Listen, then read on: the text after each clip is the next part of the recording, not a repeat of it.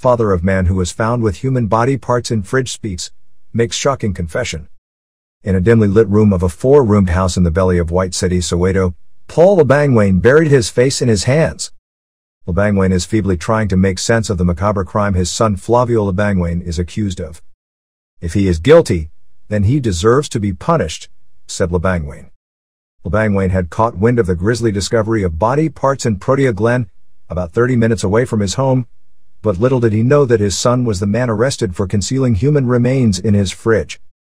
I don't understand why he, allegedly, did this, and I don't understand the meaning. What pushed him to, allegedly, do something like this, said Labangwane. Flavio, 26, is scheduled to appear in the Protea Magistrates Court today on a charge of murder. It will be the first time the father and son will see each other in years, but it will be far from a happy reunion. I'll be in court to see and support my son as far as I am allowed to. The law needs to take its course, because if he is guilty of doing what he is being accused of, then he needs to be punished. Labangwane drifts off and recalls how he used to take his son to creche every morning, when their talks would be centered on his future. At that age he was a child, but he used to say that he wanted to go to university. That was his dream, he said. Despite living a few blocks away from his son's home, the pair met on rare occasions. His mother and I separated in 2012 when he was in matric. That was the last time we engaged directly. I had lost my job and things were not going well. Since then, until he graduated, we met at the open field across from my home, he said while pointing through the window of his living room. Even though he lives nearby, I could not go to his mother's house, so I would call him and we would meet outside. If I had our 100, I would make sure that I give him our 50 because that is all that I had, he said. Labangwane is not shy to explain the strained relationship he had with his son lately. I have been hearing that he is married. He once called me and asked me what my father's name was because he wanted to name his son after his grandfather, but he did not tell me he was married, especially to his cousin, he said. Last week, Flavio's mother, Grace Labangwane, acknowledged knowing her son's partner but neglected to mention that it was her niece. However, when our news team returned to her home 3 days later, Grace, who was in the presence of 2 police officers, instructed one of her daughters to refuse the team access to her home. Though not confirmed by the police, the deceased family admitted to knowing the identity of the woman whose body parts were found in Flavio's deep freezer. On Wednesday, police found a head suspected to be the woman's. Police spokesperson Colonel Brenda Muradilli said the head, along with the arms and legs, were taken to the forensic laboratory to confirm the identity of the deceased. When we contacted the woman's father, and even though he acknowledged that his daughter had perished, he said he could not comment at this stage and would allow police investigations to unfold. A close family friend, who spoke to Sowetan yesterday and asked not to be named, confirmed that the deceased and Labangwane were married despite being cousins. The family friend refused to speculate about the motive for the murder but said they were privy to Labangwane's family dynamics.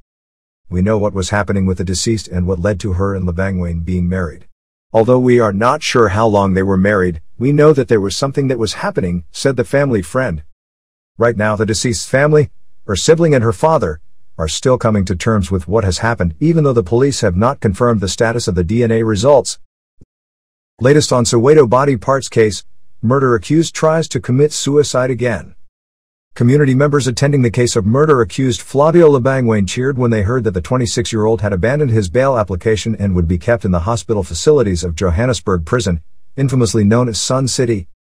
Labangwane made his second appearance at the Protea Magistrates Court today, where his lawyer revealed that he had attempted to commit suicide in jail for the second time since his arrest on Saturday last week. Human body parts were discovered in his fridge in his Protea Glen home in Soweto earlier in November.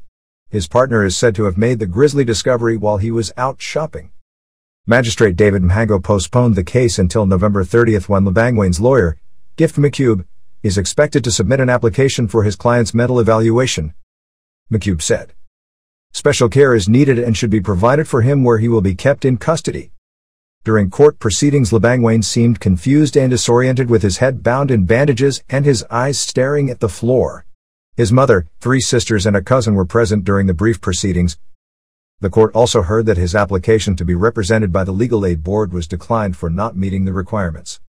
National Prosecuting Authority Gauteng spokesperson Findim John Ondwayne said that Labangwane's income exceeded the limit used to determine whether an accused person could afford a private lawyer. Gender activist and community developer Fikil Mazibuko from the Enough movement said that if Labangwane were granted bail, the community would not be afraid to take the law into their own hands. Mazibuko said. He gruesomely killed a woman, allegedly, so we were going to make sure that he also does not live. I really hope justice will prevail and that he will rot in jail with no bail ever being granted. She said the law must be tougher on gender-based violence crimes, as it is the only way to stop the scourge. We also call on the police to stop ridiculing women who come and report these crimes at an early stage. If police take us seriously and do their job, then most of the killings will be stopped before they can happen, said Mazibuko. People in his neighborhood described him as a peace-loving bookworm who didn't have friends and was always in the company of his mother, Grace Labangween. They said that they were shocked when they heard what had happened. Labangween was married to his cousin, Chipong Sipe, and it is suspected that the human remains in his home were hers. Meanwhile, a ruthless man sentenced to life imprisonment. Today, the Middleborough High Court has sentenced Morgan Mashia, aged 30, for life imprisonment after being charged with murder, attempted murder and arson. The court heard that on 18th of August 2020, the accused bought petrol and poured it inside the house he was occupying with Kosimful and their daughter. He then locked the three, himself, his girlfriend as well as their daughter, inside the house and furthermore pushed the couch against the door to ensure that no one escapes. He then set the house on fire. While the house was in flames, he shouted for help and managed to grab the keys and threw them outside through the window. He managed to escape and left the two inside. Fortunately, Kosimful covered her daughter with a blanket and also managed to get out of the house, however, with serious burn wounds. Kosimful died 3 days later. The accused was arrested on the same day. He was subsequently charged, trialed, and convicted. The accused was sentenced as follows. Life imprisonment for account of murder. 5 years for attempted murder for the 7-year-old daughter. 5 years for arson. All sentences will run concurrently. The Provincial Commissioner of Mpumalanga, Lieutenant General Semakalang Daphne Manamala, has appreciated the sterling work displayed by the investigation team, the prosecution, as well as the judiciary, as the sentence will serve a deterrent to the wannabe criminals. This will assist in bringing closure to the matter, especially to the affected families. The issue of gender-based violence is on the national agenda, and I will ensure that the perpetrators are brought to book without any hesitation. I am also very happy that I see more and more convictions to these cases. This will bring hope to the community, she said.